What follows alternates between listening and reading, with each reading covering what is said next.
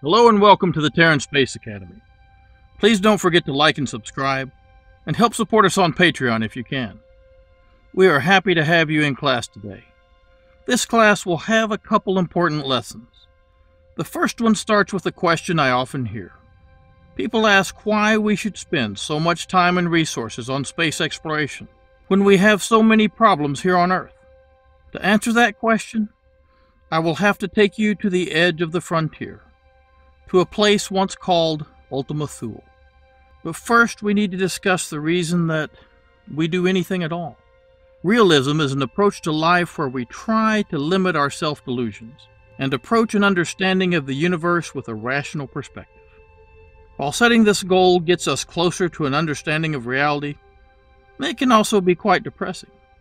You are one person out of about 7.7 billion of your species. Our species is one of millions of species on this small planet, circling a not uncommon star, among the 100 billion stars in our galaxy. While our galaxy is one of about 120 billion galaxies in our known universe. If you live in a developed country, there is a good chance you will live about 80 years, if you don't die early, which 2 out of 5 people do. This means that of the 13.8 billion year life of our universe, you will experience this percentage of it. Knowing that all of these things are true can make us feel somewhat insignificant. It is understandable that most people focus on their immediate future and try to keep the facts I've just related to you out of their thoughts. On the other hand, despite our seeming insignificance, one person can make a profound difference in the world. The human brain has 100 billion neurons and up to 5 trillion support cells, which might also take part in some processing. Each neuron has up to 7,000 connections with other neurons.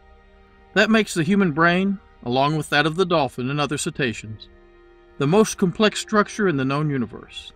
No two humans have been found to have the exact same neuroanatomy. In fact, there was about an average 10% divergence between any two people scanned at the University of Zurich. This means that of all the Homo sapiens sapiens that have existed on the planet so far, or will ever exist, none will have a brain exactly like yours. Even if you were cloned,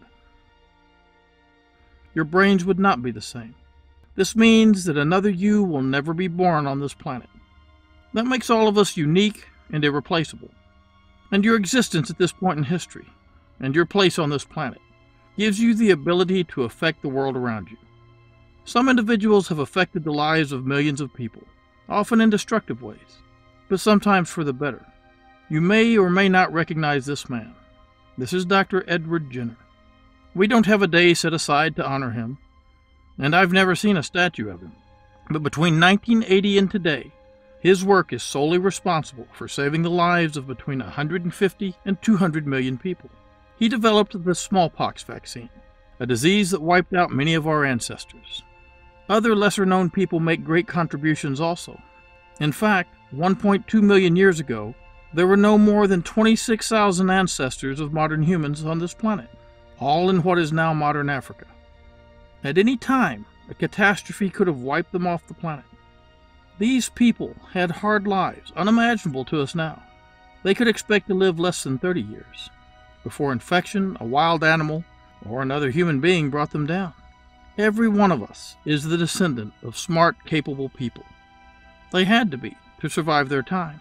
As scary as our modern world seems, this is the safest time to be alive in the history of humanity. If our ancestors had not been adventurous, and brave enough to explore new territories, and smart enough to develop new technologies, human beings may not have survived. There are now billions of people on the Earth, and medical science should be able to greatly extend our lifespan in the next few centuries. If we are not smart enough to develop new technologies, and brave enough to explore unknown territories, our descendants will not have a better world than we do now. The resources of Earth are finite. We must expand our horizons and look beyond the Earth. Our solar system has 8 recognized planets: Mercury, Venus, Earth, Mars, Jupiter, Saturn, Uranus, and Neptune. Besides the Earth, only Mars would be habitable with our current technology. But what we learned colonizing Mars could open up the rest of the solar system. And around these planets are more than 200 moons, including Earth. And also between Mars and Jupiter is an asteroid belt, with over 1.9 million asteroids, including the giant Ceres, Vesta, Pallas, and Hygeia. These 4 worlds make up about half the mass of the entire asteroid belt. And further out, past the orbit of Neptune, is the Kuiper belt, where we find the beautiful planet Pluto and the even larger Eris. We have found over 70,000 objects past Neptune, with a diameter of over 100 kilometers. This is where we find the asteroid known as Arrokoth, formerly called Ultima Thule. Arrokoth is a Native American name meaning of the sky in the Algonquian language. And that brings me to another lesson. There is another Ultima Thule.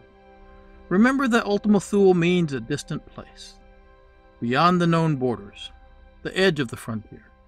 In 1830, many Native Americans still lived in the eastern United States. Some of the tribes had adapted to European technology and had created a written script for their languages, producing newspapers and books. They were farmers for the most part, and owned large tracts of Georgia, North Carolina, Alabama, and Mississippi. There were several major tribes in this area, called the 5 civilized tribes. These were the Creek, Seminole, Chickasaw, Cherokee, and Choctaw Indians. The Choctaw lived mostly in what is now Mississippi. The President of the United States at that time, Andrew Jackson, knew that these tribes owned a lot of valuable farmland. He decided it would be a good idea to have the U.S. Army take the land by force. He would then be able to offer this land to his supporters. The Choctaw were the first to be removed. Now, the Choctaw had fought beside the American colonists during the War of Independence, and were supposed to be considered American citizens, according to Article 14 of the treaty the Choctaw had signed with the American government. But anyone who knows American history knows that whether or not your rights are protected is inversely proportional to the amount of melanin in your skin. In fact, the United States government has never fully honored any treaty with the Native Americans. When the Army came upon the Choctaw villages, they rounded up everyone, refusing to let them harvest food for the journey or take any belongings they could not carry. The Choctaw were told they would be marched over into Arkansas to live, but this was a lie. The Army feared the Choctaw might try to return, and decided to march them all the way across Arkansas to what was then considered wilderness, but is now known as the state of Oklahoma. 15,000 men, women, and children were marched on foot this entire distance. 25% of them died along the way, and it is said that those too slow to keep up were executed. Most of the tribal elders did not make it.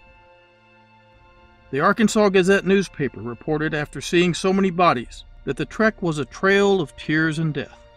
And that brings us back to Ultima Thule. To prepare this video for you, I went to Ultima Thule. Not this one, but this one. This is the last point in Arkansas where the soldiers marched the Choctaw and forced them into Oklahoma. The soldiers set up a camp and stayed for a while to keep them from returning. One of the soldiers was a learned man, or perhaps one of the priests accompanying them was Catholic and knew his Latin. They called the camp Ultima Thule, the last stop for so many.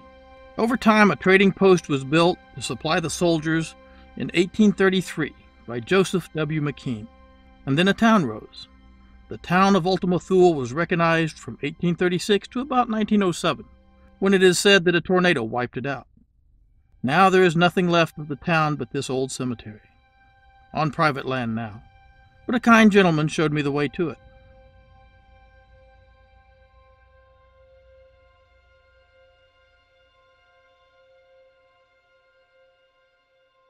Here are the headstones of the people of Ultima Thule. Here is Joseph McKean, the founder, and here is an incredibly sad one. Those were hard times back then, for everyone. But one of my ancestors' bones would not be found in this cemetery. They would litter the trail back to Mississippi, except for one. I don't know anything about her, except that her English name might have been Sarah.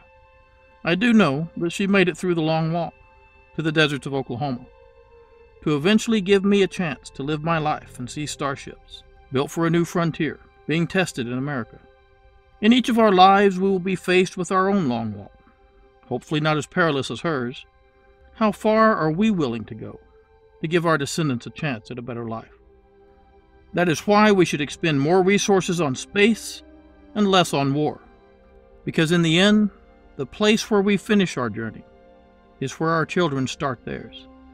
This Ultima Thule is long forgotten by almost everyone, but this one may one day be the last stop for our descendants as they leave for the stars. When our children reach Ultima Thule again, I hope we will have progressed to a better understanding of people. While there is much of humanity that I love, there are some aspects of human nature that I hope we can leave behind as we make our way to the farthest point of the new frontier.